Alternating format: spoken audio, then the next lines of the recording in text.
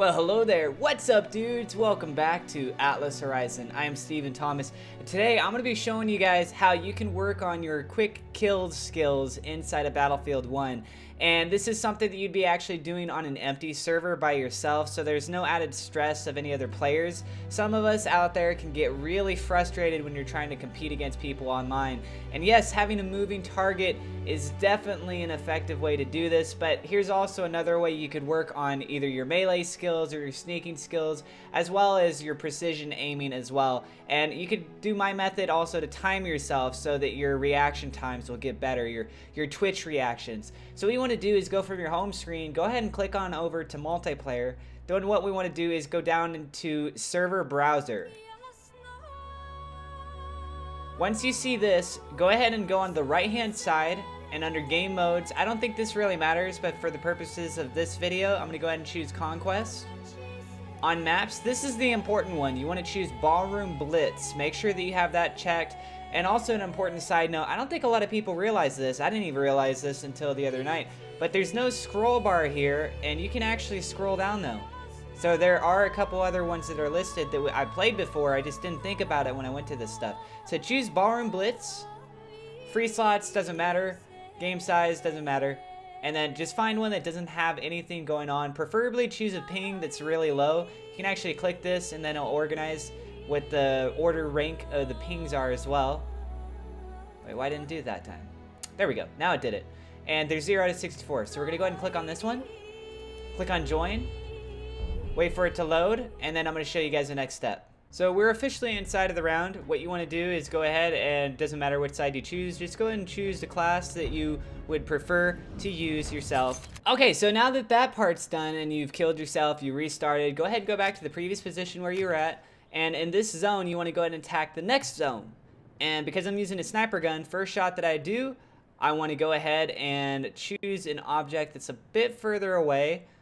That way then we work on our farther distance skills.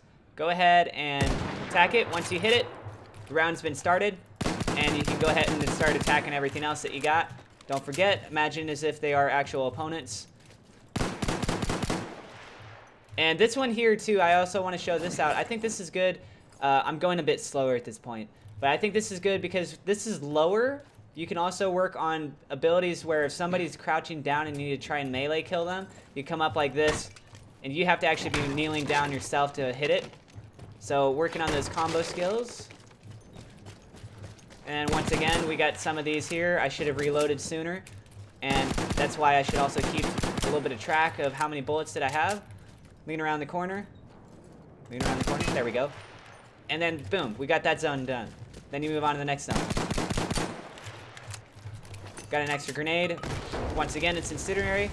But if you have a standard frag grenade, then you could do that. Now on to the next zone that I want to show you guys, which is going to be more about focusing on headshots and how you could do this.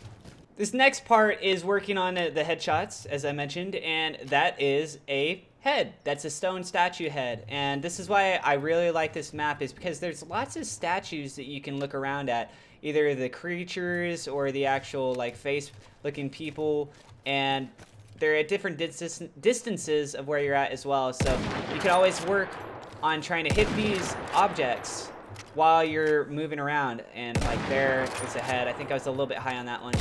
Got you there. Do quick shots there while you're in transition of movement. So maybe you're moving along like this, and then you go ahead and drop on down, slide across, drop down again, hit the one that's on the back end there. See if there's anything off in the distance. There's one right there. Went ahead and got that as well. And yeah, so you could work on it doing this method on top of everything else. As soon as you see something that's up in that zone, go ahead and try and hit it as quickly as you possibly can. This one you can't really do much of a timer with, but what you can do is just working on trying to spot them as quickly as possible. So as soon as you start to see something that resembles a head, go ahead and shoot it. Unfortunately, the stone statue heads, they don't get destroyed or anything, but this is still a very good method that you could use to practice. And it does look like some other opponents are starting to come inside this zone. I've been hanging out here for a little while, so I'm gonna probably get hurt by the barbed wire. But you can climb over into this zone, still do the same thing like I was talking about. Maybe you want to work on your zooming around. Boom, there's one there. And maybe even try to just do really, really quick shots with this. So if you're running across, get ourselves reloaded. And then as soon as you see one, try and just fire it off as quickly as possible. Boom, I think I actually did get that one. Yes, see? Look, I'm already getting better just by trying my own methods. But you're not always going to hit the stuff, but if you work on it this way, you don't have any added pressure if you miss your shots or anything like that. But see, now I'm getting really, really sloppy, but it's also a further away shot. And trying to, I think I got it that time. If you do a quick shot, probably best if you wait a second for after you do shoot it. Because like with the sniper gun here, I shoot it, and it has some time.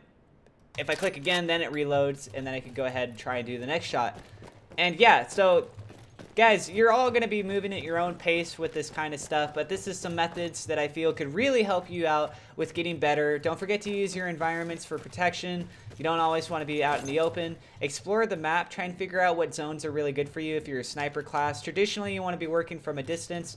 I like to do a little bit of combo myself. So if I'm up close in quarters combat, then what I do is I place down some traps for people. And you can also switch over to your pistol, your secondary weapon. Feel free to totally use this method to also explore switching between weapons. So if you know that you're going to be running out of ammo with one, you can switch over to the other. Oh, I ran out of both. You see what it is that I mean, though. And hopefully you guys enjoyed this video. Hopefully it helped you out. If you did, feel free to zap that share button. If you liked the video, like the video. If you haven't already subscribed, please subscribe. And I will see you guys later.